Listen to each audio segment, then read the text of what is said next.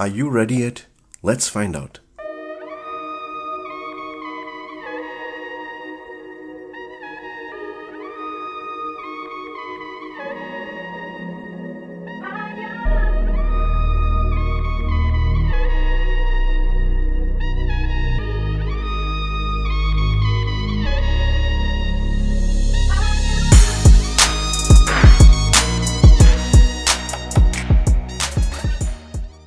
Before anything, welcome to the channel and please don't forget to subscribe if you haven't subscribed already to get notified for future releases.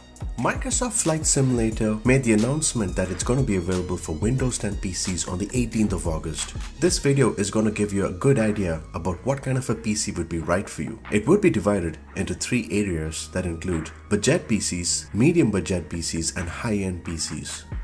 I can't wait to experience this amazing flight simulator. It is certain to have gorgeous graphics with the right PCs to run. Before diving deeper into what kind of PCs would be ideal for you, let's pull out the requirements. The minimum specifications would be to have a Ryzen 3 CPU, a Radeon RX 570 GPU, as well as an 8GB RAM and a hard disk space of 150GB. And also not to forget, a 5 Mbps bandwidth of internet. The recommended specifications are Ryzen 5 with 1500X with a Radeon RX 590 or an Nvidia GTX 970 along with a 16GB RAM, a hard disk space of 150GB and a bandwidth of 20 Mbps. And an ideal specification would be to either have an Intel i7 9800X or a Ryzen 7 Pro 2700X with a GPU Nvidia RTX 2080 and of course to have a 50 Mbps bandwidth as a minimum. At the least, you want the AMD Ryzen 3 1200 or the Intel i5 4460 processor combined with the Radeon RX 570 or a GTX Nvidia 760 with at least 8GB of RAM and 150GB of storage. The storage might be a lot, but with what Microsoft would offer based on the details and amazing scenery, this is definitely worth it. When it comes to low-cost gaming PCs, an ideal PC would be starting off with a budget between $500 to $600. With the budget around $500, you can get a Ryzen 3 3100 processor that costs $99 on Amazon, on top of a Gigabyte B550 motherboard that'll cost $95. On top of this, the RX 570 graphics card would be ideal, which costs $130. An 8GB desktop memory single stick that'll cost $38. With a Western Digital's 500GB M2 SSD would be a perfect option. All these specs with the NZXT's 510 mid-tower as well as a Thermaltake smart power supply can bag you around $500. To be specific, it'll be almost $550. The links to all these low-cost budget parts that are required to build can be found under the description.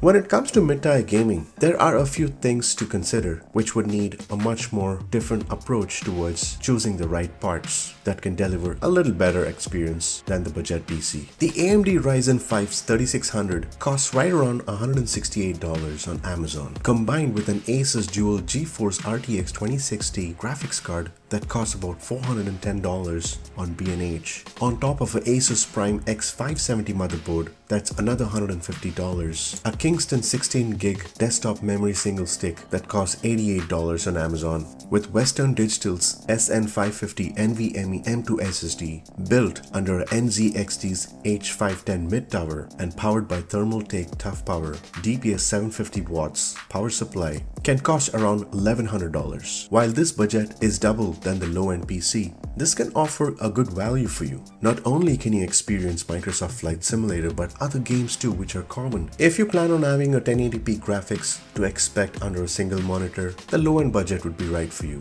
But if you want to experience yourself with a 1440p and a 60Hz monitor, this build would be ideal in this case. If you want to delve yourself into a much more smoother experience that can offer ideal graphics on every bit and detail of a plane or a scenery or even performance for that matter, you can definitely try high-end gaming that would cost you around $2,000 or $2,200. With a combination of AMD Ryzen 9 3900 XT that costs $500 on Amazon, paired with a liquid cooler that costs $150, connected to a high-end graphics card, which is an RTX 2080 Super, which costs $729. This would be a deal breaker for you to experience 4K graphics that's going to cost you around $2,000 or $2,200. You can find the parts and the details on the description that include links to Amazon and various other websites Over the last week, I got a chance to build my own PC, which include an Intel Core i9-9900K processor combined with the NVIDIA GeForce RTX 2080 Super on a MSI Z390 motherboard and a 32GB RAM, all built on a NZXT H510 mid-tower case, powered by EVGA 700W 80+ bronze power supply. I felt this was a good package and it costed me almost $1,800. You can find the parts list for my PC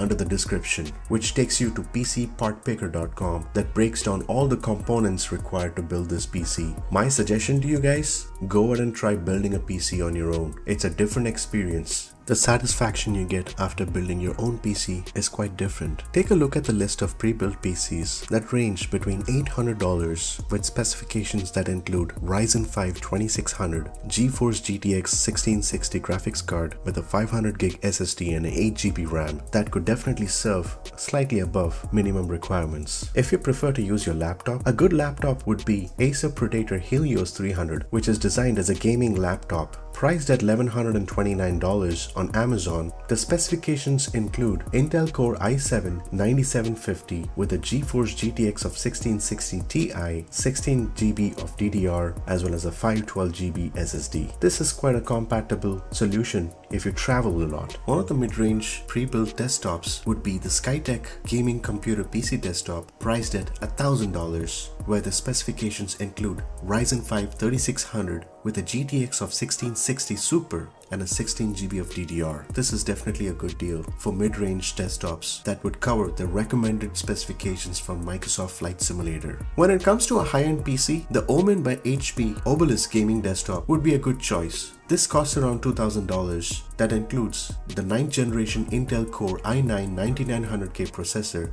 with the NVIDIA GeForce RTX 2080 Super with a 32GB RAM as well as a 1TB SSD. If you take a look at my list under PC parts list that's on this description, it pretty much matches the same, except the only difference is that the SSD is 2TB on my case. The total cost was $1,800 when it came to my PC. All in all, make sure you do your homework on getting the right PC, because this is not a temporary solution for you to flight sim. Think of it as at least a 5-year solution where you can enjoy flight simming every day. Imagine yourself playing on a multiplayer mode with your friends. You should be able to experience the same thing as another person can experience and see that beauty and scenery on Microsoft Flight Simulator. Feel free to hit a thumbs up if you like this video. Go ahead and comment if you would like to. I'd love to hear more comments from you guys. I hope you enjoyed this video. Please subscribe for more interesting videos. Have a good rest of the day and stay tuned.